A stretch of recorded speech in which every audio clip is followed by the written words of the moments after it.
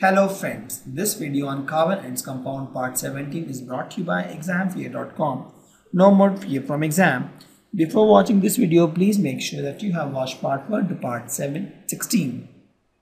Now we'll study isomers. Isomers in organic compound, as I told that one molecular formula can represent more than one compound, right? You have seen this example, and that's the reason why we told that we are going for IUPAC name, because just with the molecular formula we can't express the compound. For example, in inorganic chemistry, when I say NaCl, I mean NaCl. You can understand what NaCl is, right? But in this isomers, when I say C6H6, you don't know. It can have 3-4 structures, and this property is called isomers, where you have more than one structural formula for a given molecular formula. Correct? One compound having same molecular formula but different structures are called isomers, right? So they are all called isomers.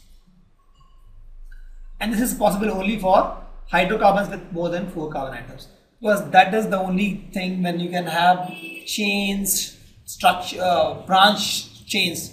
Because if you don't have branch chains, you won't have isomers, or you can have cyclic things, right? So these things happen only when you have more than 4 carbon atoms. For anything less than 4 carbon atoms, it's not possible to have isomers. You can try that. You can take any compound with less than 4 carbon atoms, and you will see that it's not possible to create isomers.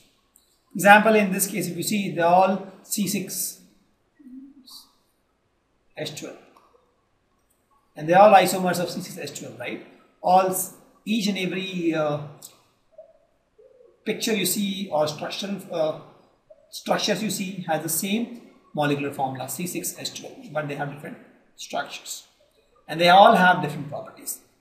Correct?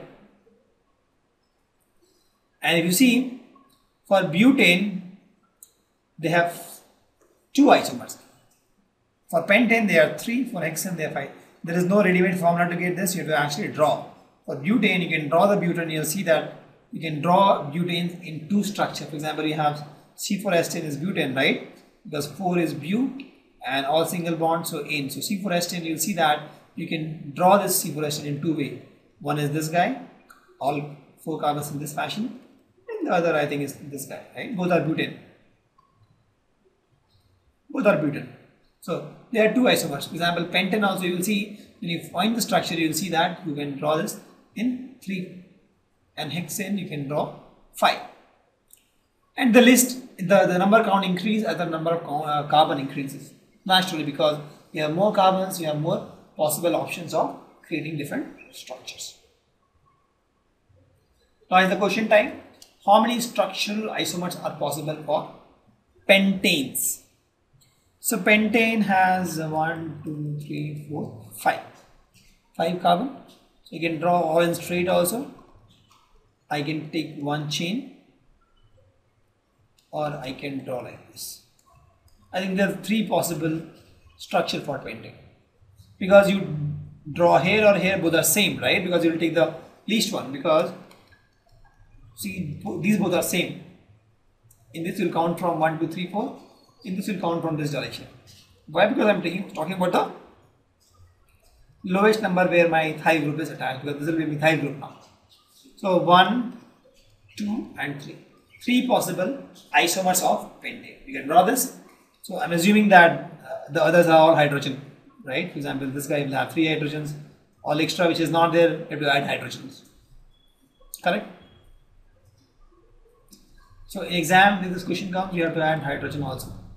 I have not done this for simplicity, but if this question is asked in the exams, you have to write this hydrogen also. Correct? Similarly, here also you have to write all the hydrogens. Here also you have to write hydrogens.